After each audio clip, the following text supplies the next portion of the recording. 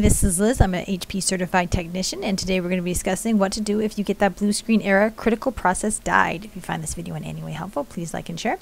So the first thing I would do to troubleshoot this problem is hit power, and we're going to start tapping on F9 to check your hardware because HPs have built-in diagnostic software. Not everyone knows that.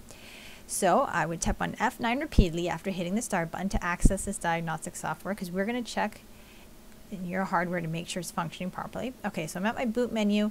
With this HP, I have to hit escape to access it. Some just bring you right to it. And when you're at the boot menu, you're going to arrow down and you're going to select system diagnostic. With some HPs, you can just tap on F2 from startup instead of F9, but it varies from model to model. And then I'm going to hit enter to go to system diagnostics. And then once I'm there, I'm going to check my memory.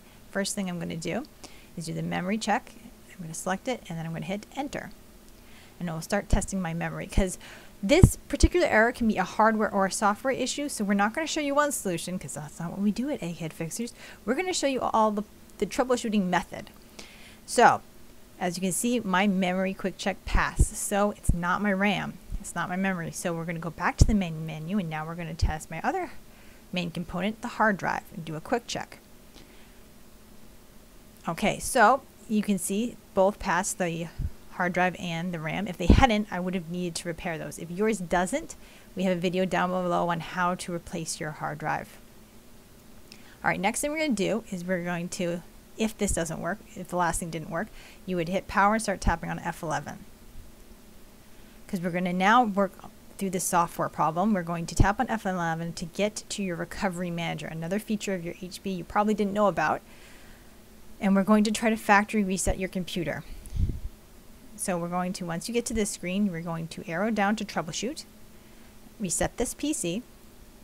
Now there's two options for a soft reset or a hard reset. The soft reset tends not to work for this problem. So you're going to need to do the remove everything, which I know it's sad. You lose all your information, but we're trying to save a computer here. So sometimes the tough solutions are the ones that work. So if you can't access this or you find the reset doesn't work, it could be, oh, sorry. I'm going to pause for a second. You can hit fully clean the drive. That's the one you want.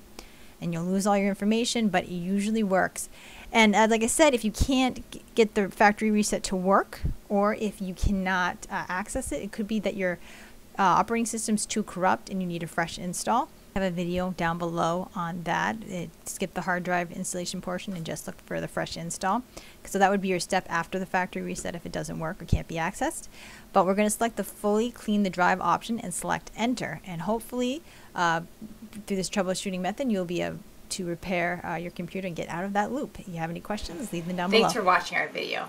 If you found it in any way helpful, please like and share. If you like do-it-yourself computer repair videos, then go ahead and subscribe. If you have any questions or some great ideas for some videos, leave them down below and one of our certified technicians will respond as quickly as possible. Anyway, from one egghead to another egghead, this is Liz signing out.